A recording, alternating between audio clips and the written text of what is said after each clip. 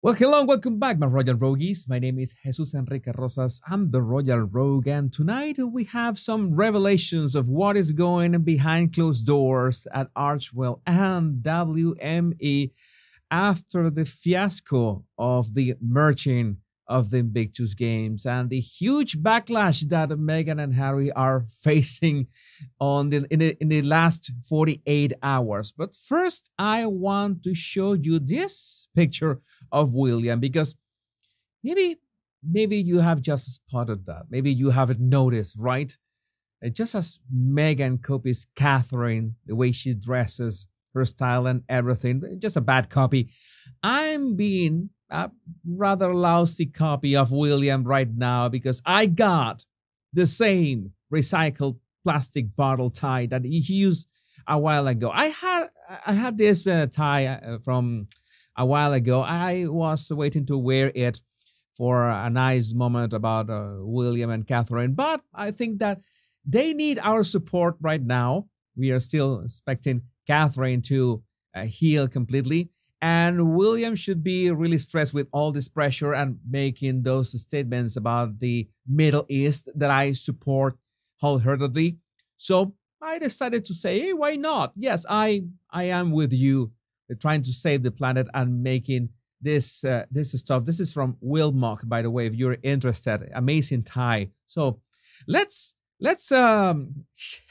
start with a couple memes as well.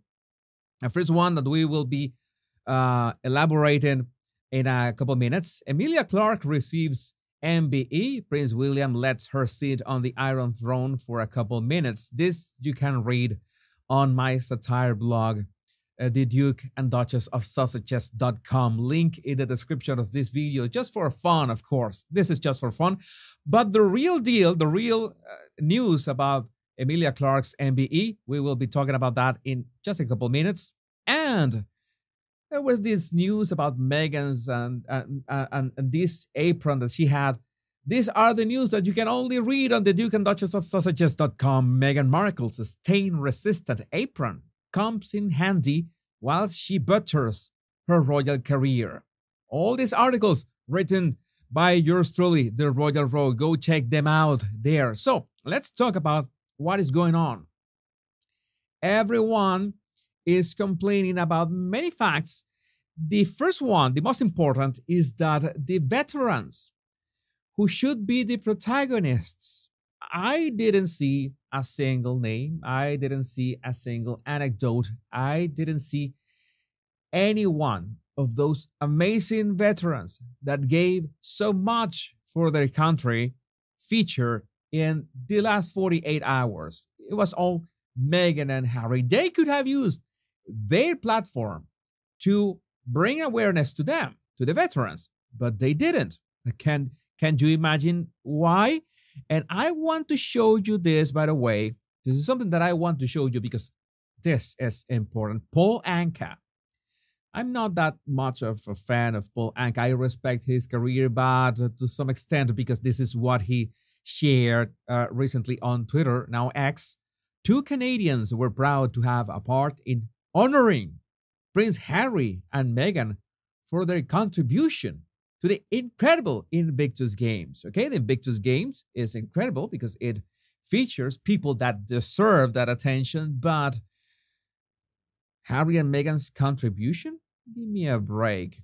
I was happy to rewrite my way for my dear friend Michael Bublé to perform for them. So this is the thing. Why perform for Harry and Meghan or Meghan and Harry? Why are they so important to this? It's like, oh, they are bringing awareness to the Invictus Games. Are you really sure about that? I think it's more like they are bringing their drama to the Invictus Games and stealing that spotlight from the real protagonists of this. But we have said this a couple times before. I'm going to say it again.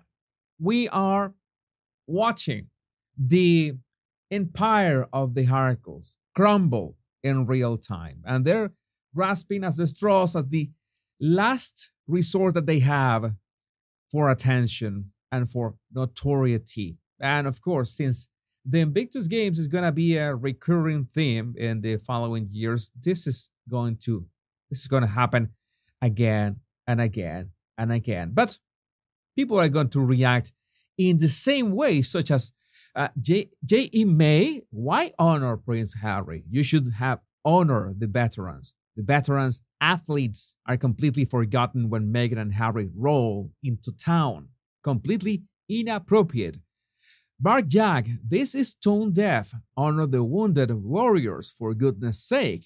Charles voicemail, why make it about one of the many people who helped in starting up Invictus? Why not encourage and honor the vets who, after suffering months and years of pain and misfortune, are, thanks to the care they have received, and Invictus doing it their way?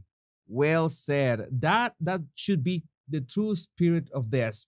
And that is why people at Archwell are trying to, well, come to terms to the fact that the Duchess is not happy about any of this.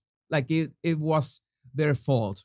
It was Meghan and Harry who decided to make this about themselves, but the peasants at Archwell are the ones, well, getting the hard end of the stick. But WME, you remember that WME's contract over Meghan or with Meghan is going to be due around April when she signed with them in 2023. Well, they are just silent. They're saying, I quit. There's nothing else we can do about this. There's nothing we can salvage from this relationship. I mean, the professional relationship from WME with Meghan, because Harry is not in that. Because it's just impossible. You cannot fight the fact that it's not trolls over the internet. This is not evil people who want to hurt or harass Meghan and Harry. This is them actively not doing what they should be doing. You are patrons of a charity, of an initiative, of an event. You have to make sure that the event is prominently showcased everywhere. Not you, not your clothing, not your everything you. That is a bit hard to grasp. I'm not going to vouch for Harry, dimwit, blockhead. But Meghan knows what she's doing. You know that she craves the attention above anything else. And by the way, I need to, before we move on to Emilia Clarke, I want to mention this that I saw on JB News. Isabel defends Prince William after Republican Graham Smith. I didn't know about the existence of this chap, but it's funny. Brands him a hypocrite and calls into question his work ethic. And people are also complaining and criticizing. The Byline Times is criticizing William for building only 24 housing developments for homelessness, for the homeless and at his estate. So it's like you try to do something and it's never enough. If you don't do anything, they complain. If you do something, they complain. I have realized that this is a game that you can never win. And I have also realized how you Roguies, you are quick to defend William in the best possible way, and also stating that he just doesn't care. He just doesn't care about that. And he shouldn't care about that, because these are not the people that he is doing these things for, especially when you have pronouns in bio. No. That invalidates your argument instantly. But let's talk about this.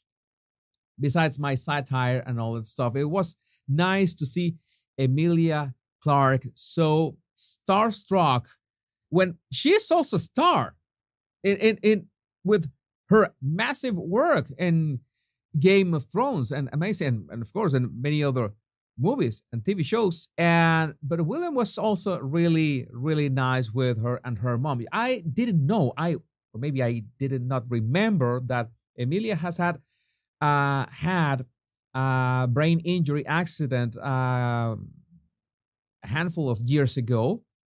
And it was thanks to her mother, who did not find proper care for her. So they developed this initiative for people who have suffered this kind of brain injury accidents. That is just amazing and a very well-deserved MBE. And you see that Emilia is absolutely delighted of being there. I want to close today's show with this comment. You know that I am not a fan of Dan Wootton, but at the same time, I'm glad that he has been cleared of the 2 investigations.